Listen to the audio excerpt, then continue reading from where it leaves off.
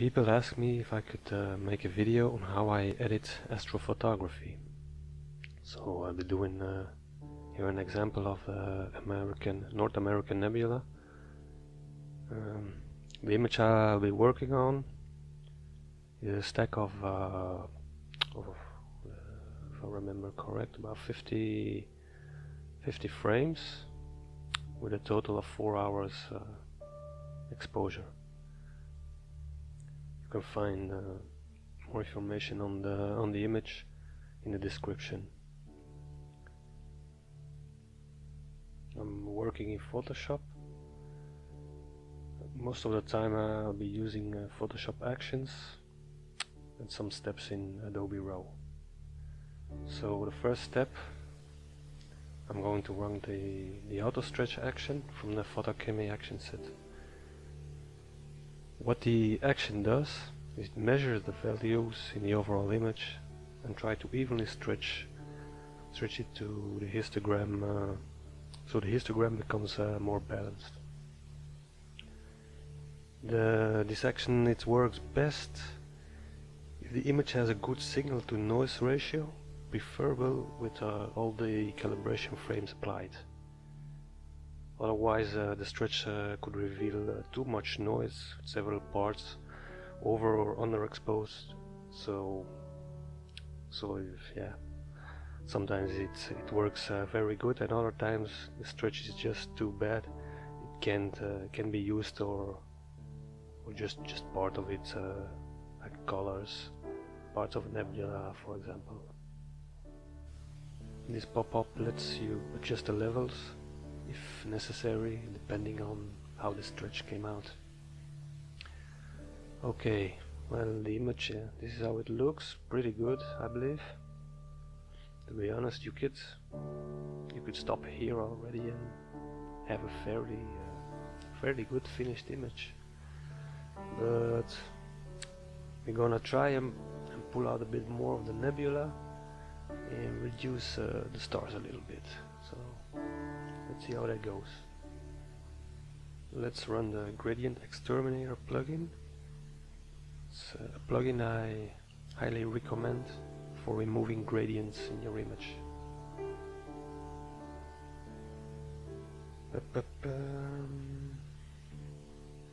Next, running the nebula filter.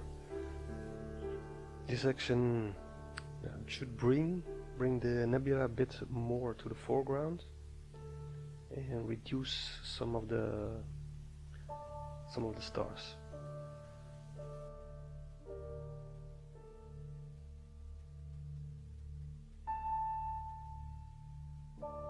Throughout the action there's several pop-ups that to adjust the levels manually. For me, the standard value of 15 on the darks works pretty good. So might change it a little bit if necessary. But yeah, as I said, this depends on the image you're working with.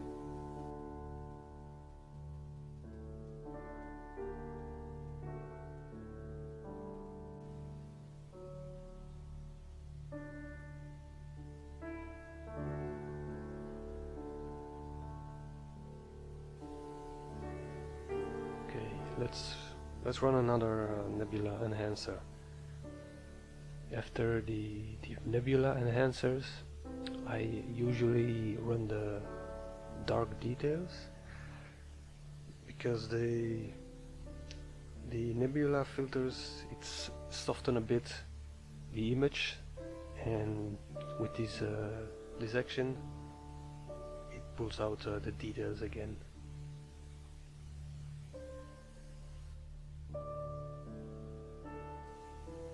For now, I believe the nebula is looking pretty good. I'm gonna focus on the stars. So reduce the stars a bit. I'll be using from the same action set star reductions, as well as a technique from Adobe RAW. That's the first part of the star reduction.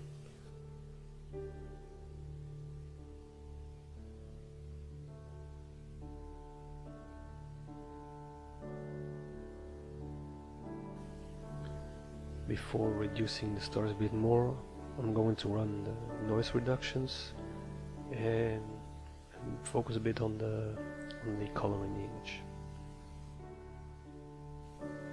The same as with the Nebula filters, noise reductions tend to soften the image a little bit, so I'm gonna run another detail enhancer here.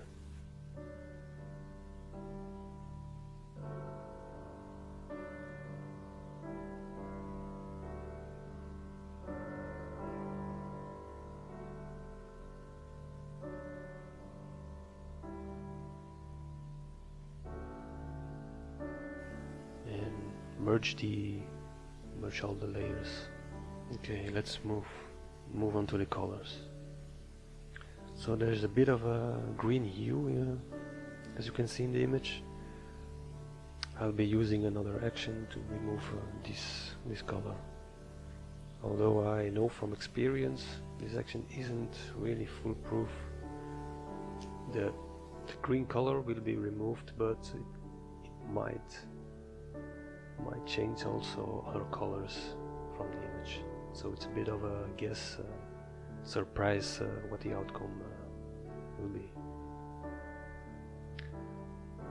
Okay, that totally changed the image, but I'm kind of liking it actually. It gives a bit of a narrow band feel, a narrow band look. A bit of a color boost, maybe it might turn up nice. Let's see.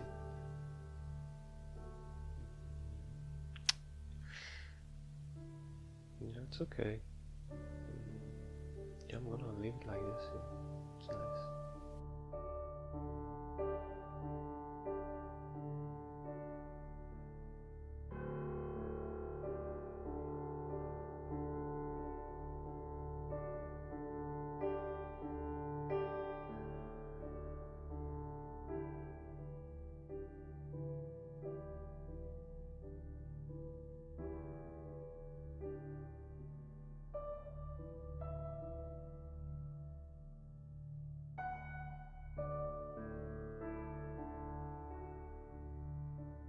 Okay, let's do the second part of the star reduction.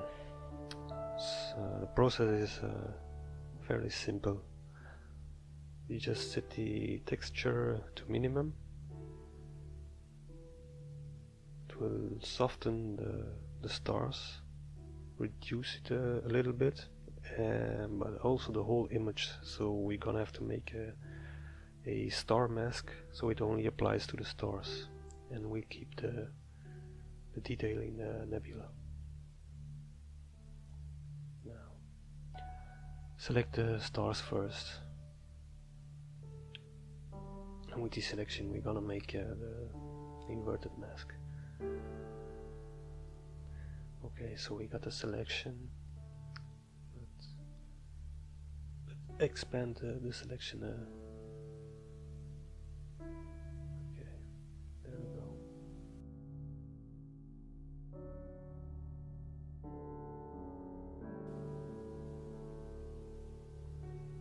As you can see, now softening only applies to the stars, not the nebula.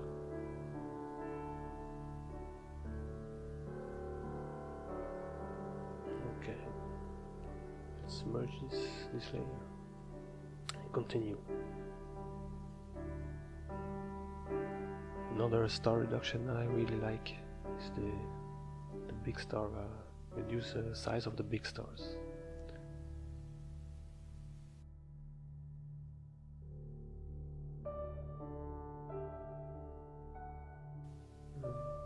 Okay, I believe we're almost finished here.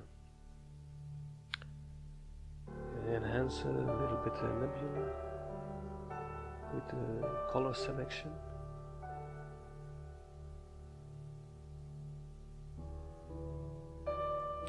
Just choose a color selection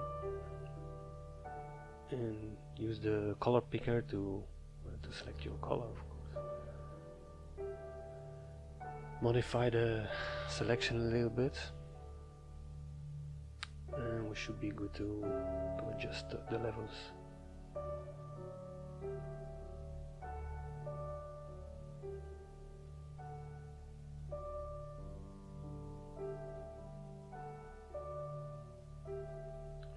Adjusting brightness, not too much.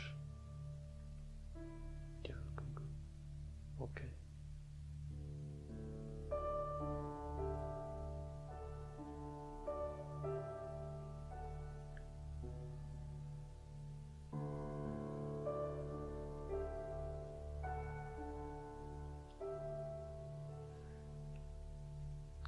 Some parts a little bit more that I don't like, is too bright. So just use a mask to remove this. Okay, looking good. To finish up, run another GradientXterminator.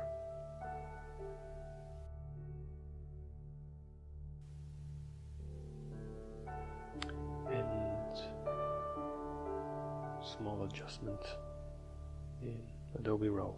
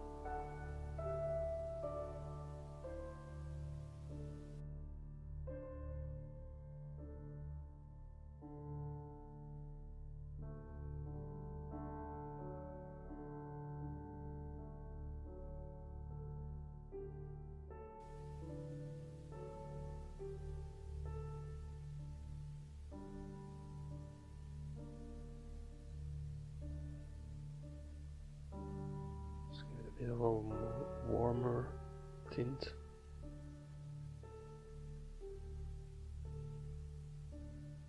Looking good. Okay. Let's finish the contrast in a Viveza plugin, like this one.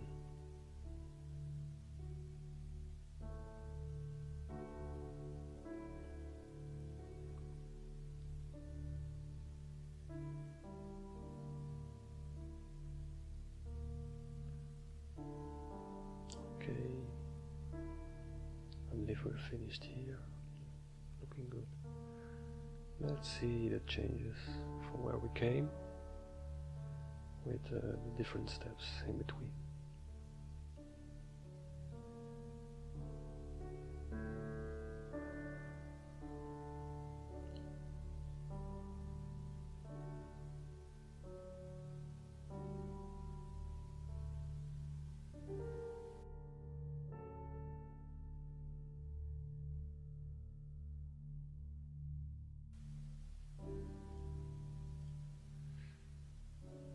Before I forget, reduce the stars, or the brightness of the star, on those big stars a bit. So it's just a pretty easy process. Use a star layer mask.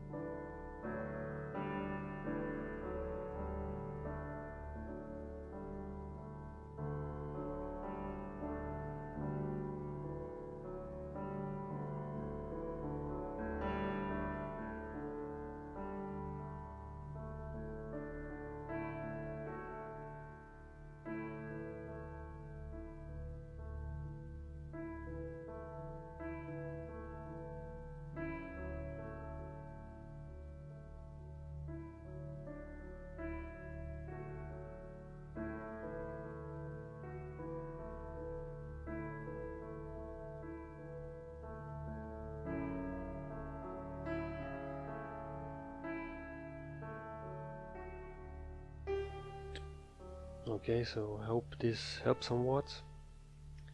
If you want me to do more editing, just let me know. Thanks. Bye.